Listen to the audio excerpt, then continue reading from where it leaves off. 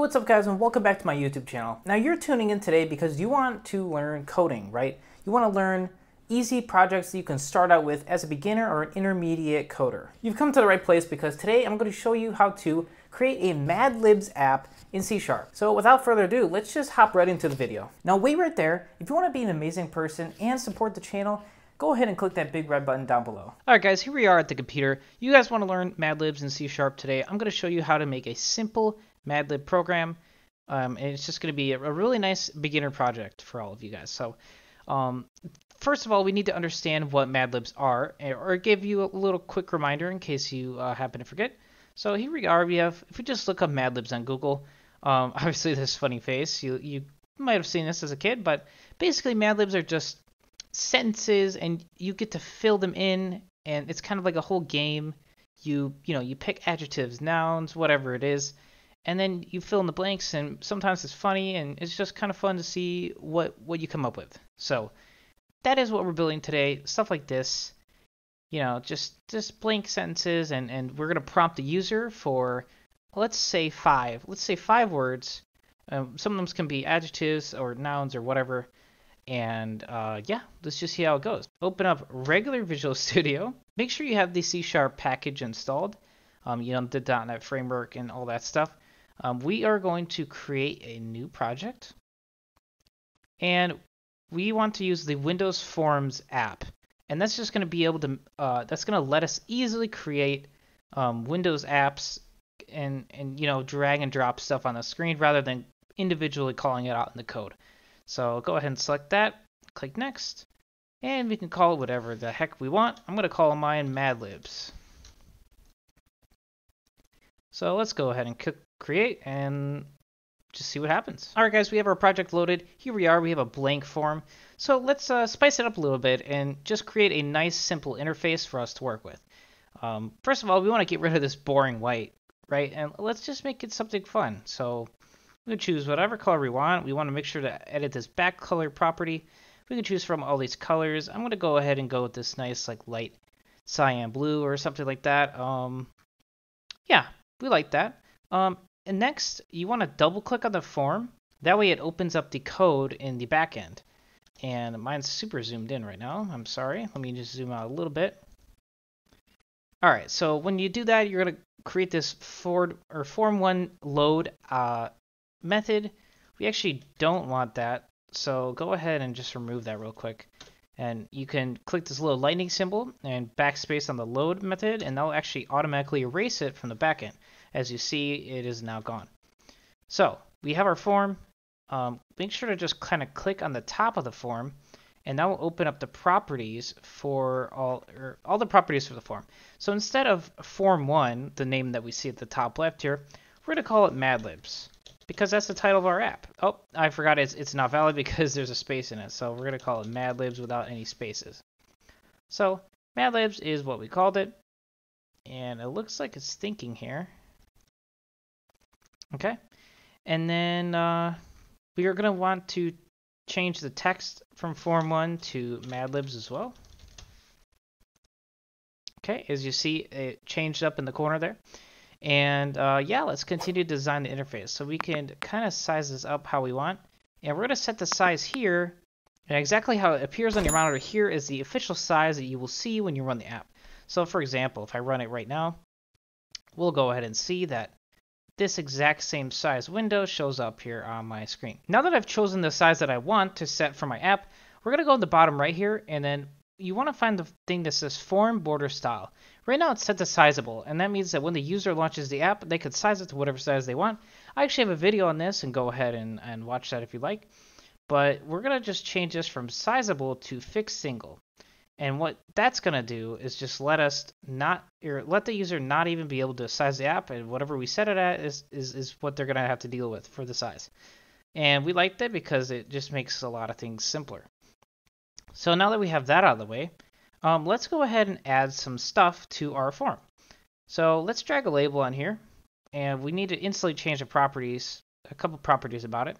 So we want to find where it says auto size.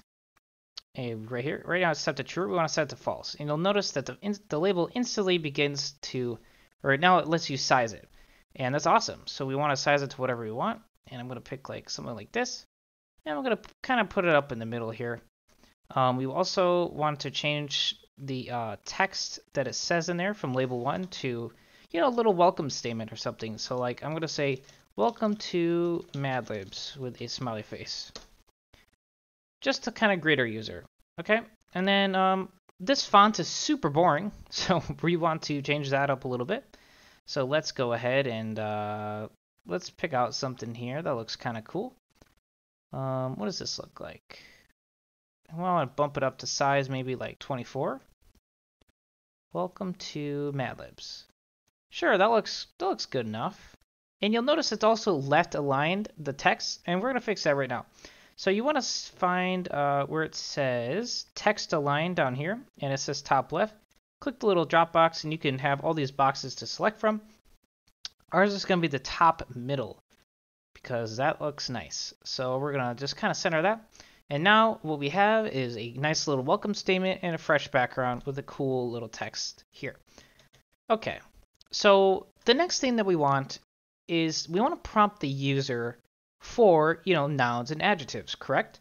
So we're going to need a few text fields, some labels for those fields, and a button that when they click the button, it instantly takes all the inputs from the fields, and it's like, okay, we have this input, let's move it over to the back end and do some fun magic, and then spit out a Mad Lib. So in order to do any of that at all, we need to go ahead and find the text box. So here's the text box, and let's drag it on the field. And another thing that we want to do here is you'll see you can only size it horizontally. We want to do it vertically because maybe we want a taller text box in this, or maybe the user happens to put in a lot of text, which we also can limit, by the way. But for now, we're going to find this multi-line property in the bottom right, and we're going to change that from false to true. And that will now let us size it however we want.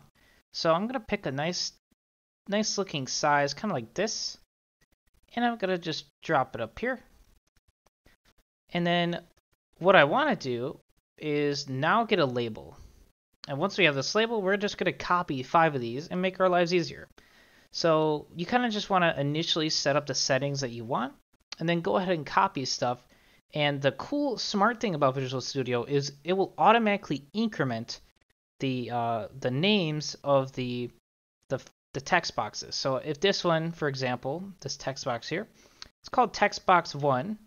When we copy and paste another one, it's called text box 2 automatically. So that's I find that pretty cool. So find this label here, and we want to make sure it's top left. I accidentally changed that.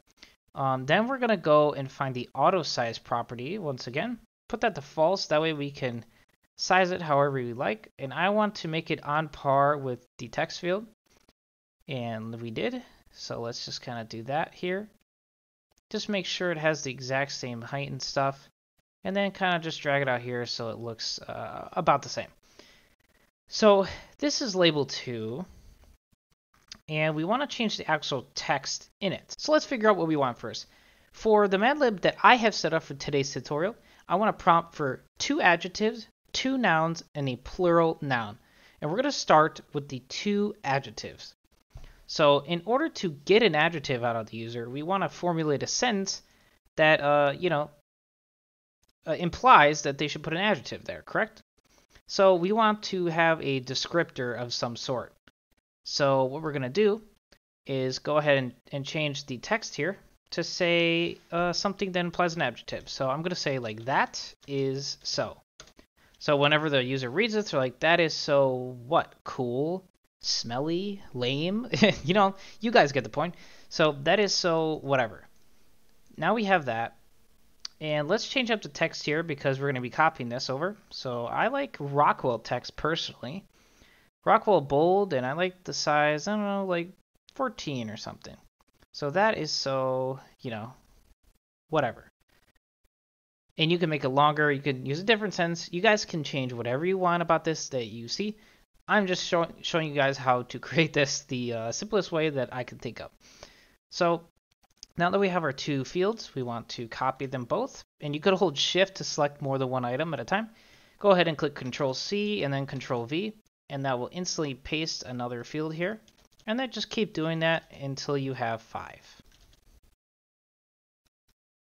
Okay, so now we have 5 text fields, but we all have the same sentence. So we want to hurry up and formulate other sentences to squeeze out other adjectives, nouns, plural nouns, whatever, out of the user.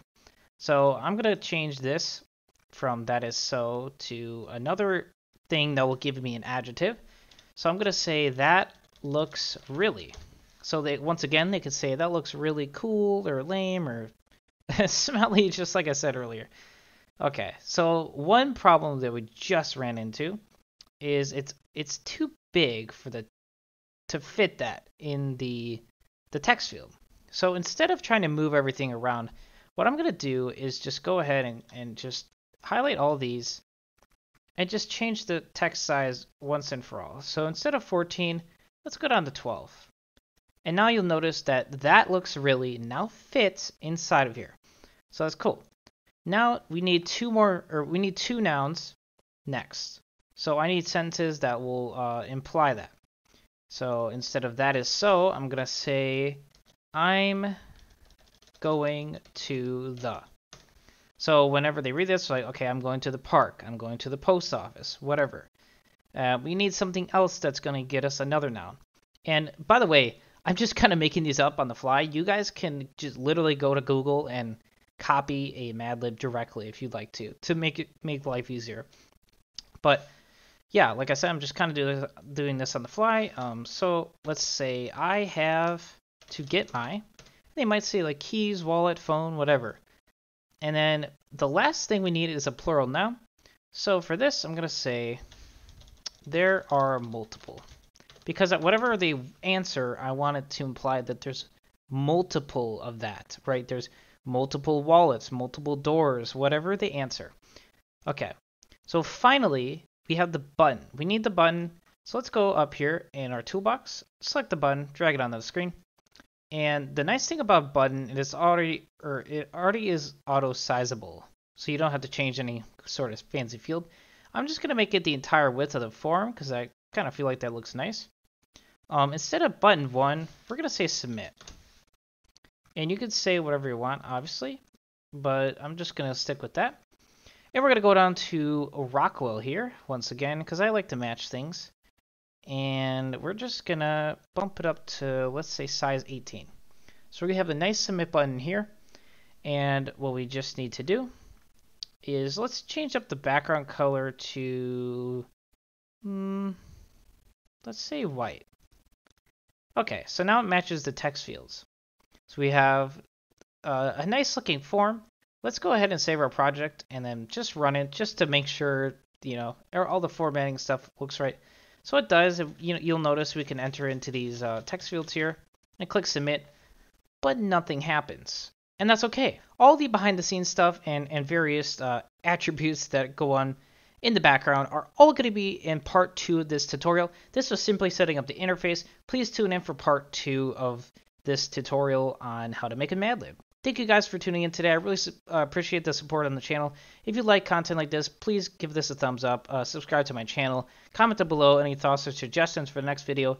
And yeah, with that said, thank you for watching, and I will see you in the next one.